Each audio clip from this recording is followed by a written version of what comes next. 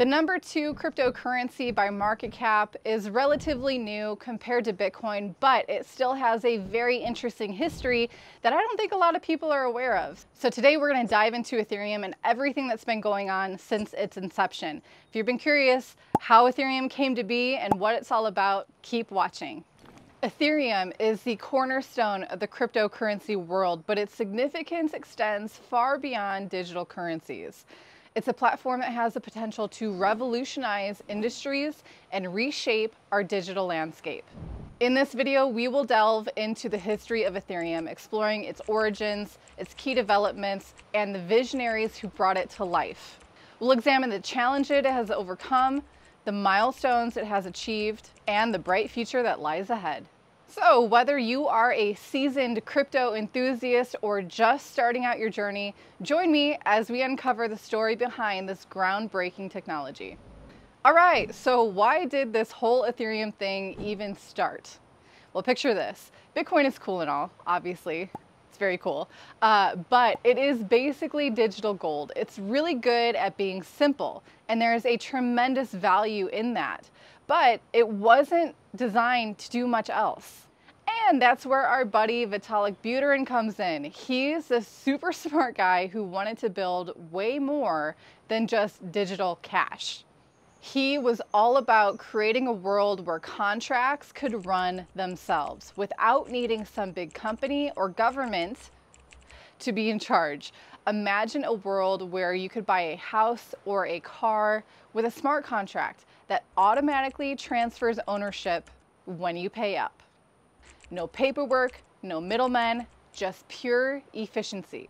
That's the vision behind Ethereum. It's about giving power back to the people.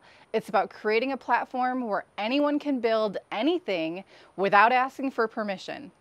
So we've established that Bitcoin was born out of a desire for something more than just digital currency. Now let's talk about the early days. It was a wild ride, let me tell you.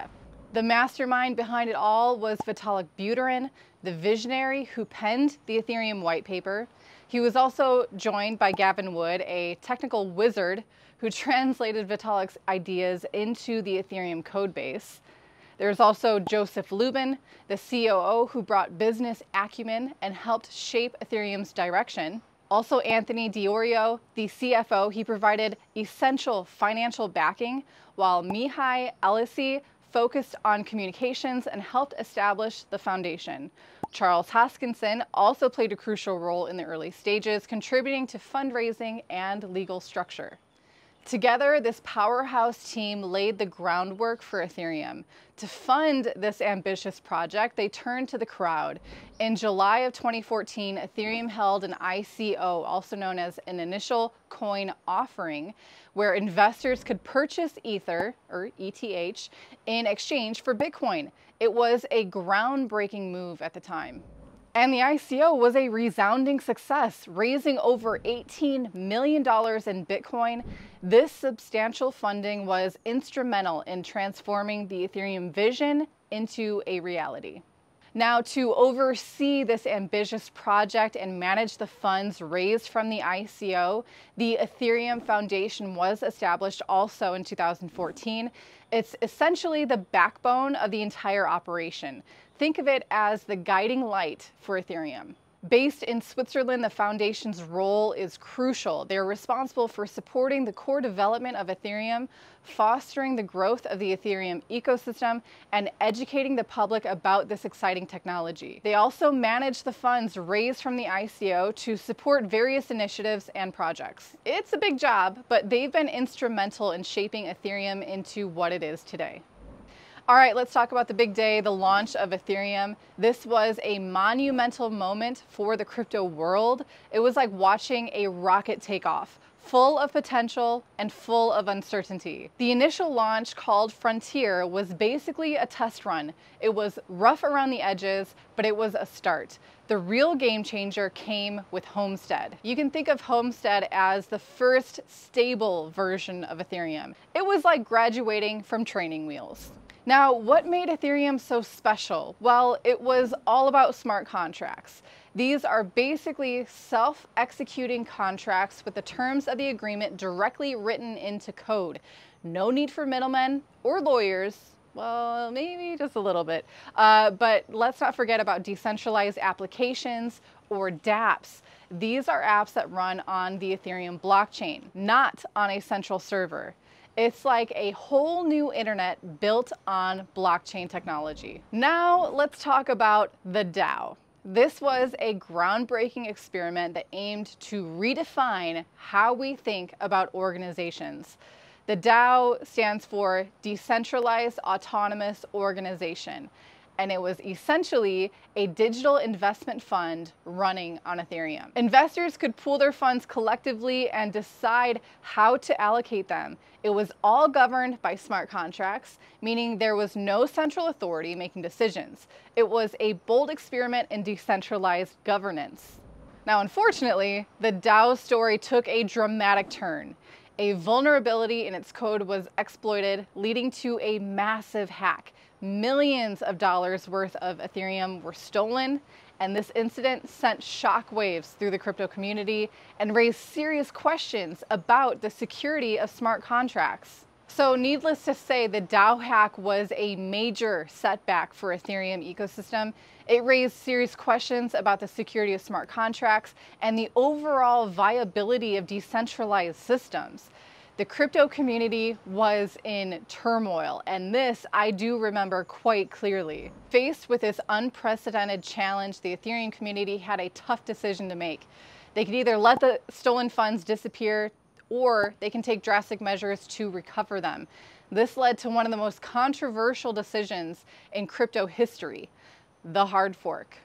Essentially, the Ethereum blockchain was split in two. One chain, which became known as Ethereum, implemented a change to reverse the hack and return the stolen funds.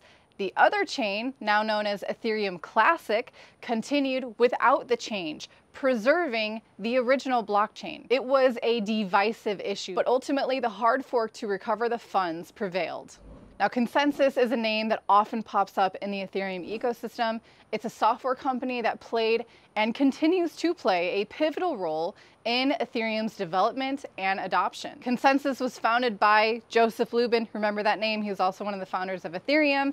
Consensys has been instrumental in building the infrastructure and tools necessary for Ethereum to thrive. They've created products and services that make it easier for developers to build on Ethereum and for users to interact with the platform. One of their most well-known contributions is MetaMask, a browser extension that has become synonymous with interacting with Ethereum. It has significantly lowered the barrier to entry for many users. Consensys has also developed Infura, a platform that provides reliable access to the Ethereum network, and Truffle Suite, a development environment for Ethereum. These tools have been essential for developers, accelerating the pace of innovation on the platform. Beyond these tools, Consensys has been involved in various Ethereum-related projects and initiatives, contributing to the overall growth of the ecosystem.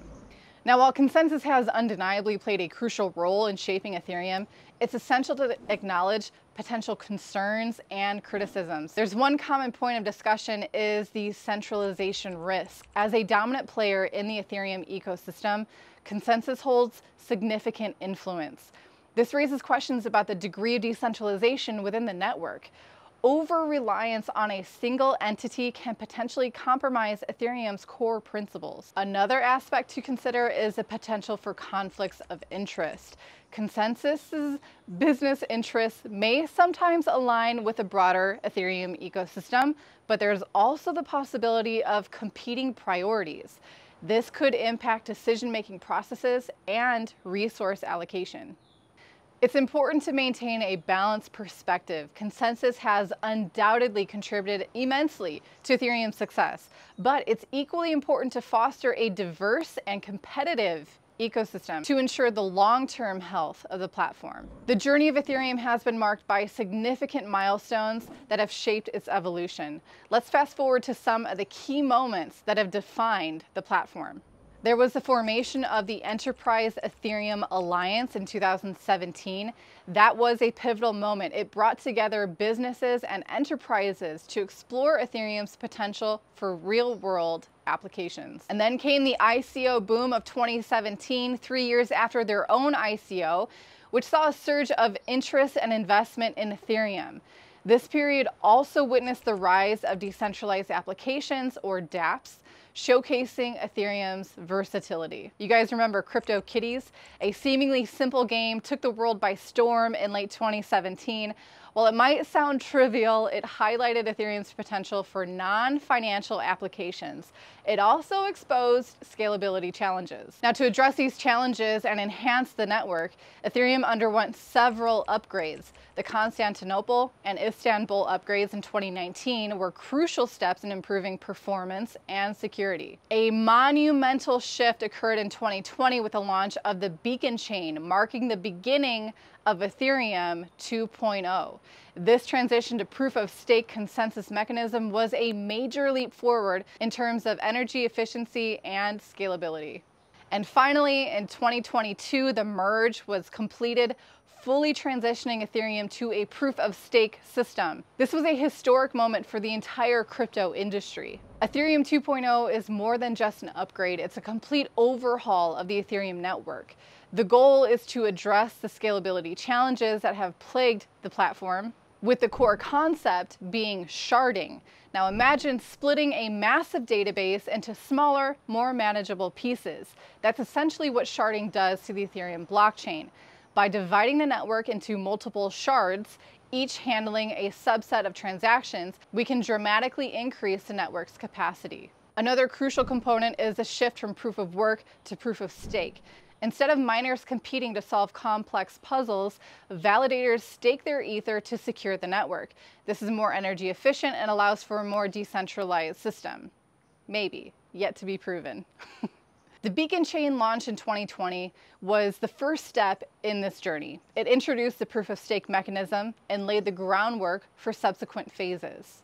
While the merge, again completed in 2022, marked a significant milestone, it's important to remember that Ethereum 2.0 is a multi-phase process. There's still work to be done to fully realize its potential. Now, the future of Ethereum is undeniably bright, and data supports this optimism. Let's delve into some key metrics. First, we have developer activity as a crucial indicator of a platform's health, and Ethereum boasts a robust developer community. While exact numbers can fluctuate, platforms like Electric Capital and GitHub provide insights into developer activity if you'd like to check it out yourself. Second, the Ethereum blockchain is incredibly active. Millions of transactions are processed daily, and the number of smart contracts continues to grow exponentially.